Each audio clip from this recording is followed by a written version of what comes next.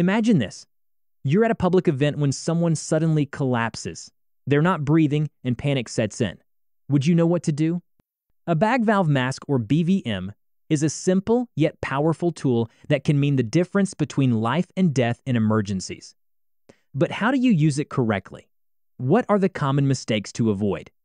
In this video, we'll walk you through when, where, and how to use a BVM effectively.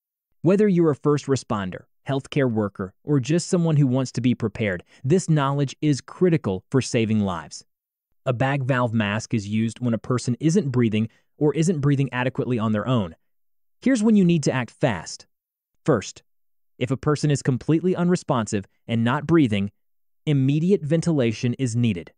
Next, if someone is barely breathing, making gasping sounds, agonal breathing, or their oxygen levels are dangerously low, a BVM helps provide essential breaths.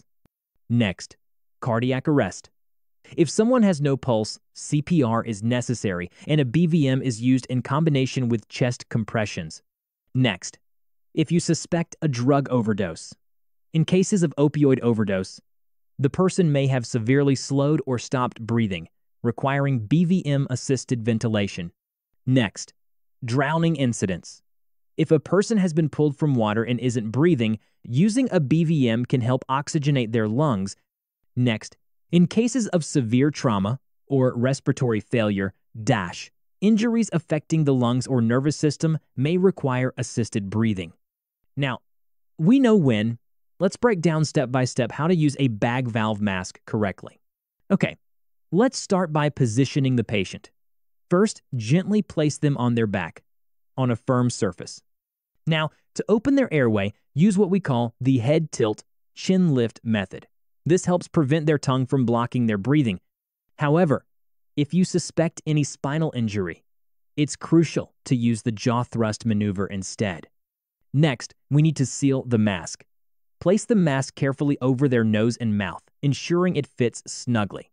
To do this, use the CE clamp technique. Imagine your thumb and index finger forming a C around the mask's edges, while your middle, ring, and pinky fingers create an E along their jawline, pulling up to create that tight seal. Now, let's deliver breaths. For adults, squeeze the bag once every 5 to 6 seconds, aiming for 10 to 12 breaths each minute. For infants and children, you'll need to squeeze a bit more frequently, once every 3 to 5 seconds, which is 12 to 20 breaths per minute. Remember, each breath should last approximately 1 second, and you should see the chest rise visibly. But be careful, don't overinflate. After each breath, it's essential to check if it's effective. First, look. Watch the chest rise and fall with each breath you give. Then, listen. Place your ear close to their mouth to hear for breath sounds. Finally, feel. Check for air movement by placing your hand near their nose and mouth. Finally, let's talk about troubleshooting. If you don't see the chest rise, try adjusting the head position and the mask seal. If you hear air escaping, reposition the mask or try a different grip. And importantly, avoid squeezing the bag too forcefully. Overinflation can push air into the stomach, which can lead to complications. You know, a bag valve mask, or BVM, it's really an essential tool in emergency medicine. But, and this is crucial, using it correctly can mean the difference between life and death. So, today we've covered some really important points. First, we talked about when to use a BVM. Think respiratory failure, cardiac arrest, and, well, any situation where someone's struggling to breathe. Then, we looked at where you might need to use it. And honestly, it could be anywhere, from inside a hospital to right there on the roadside after an accident. And of course, we went over how to use it.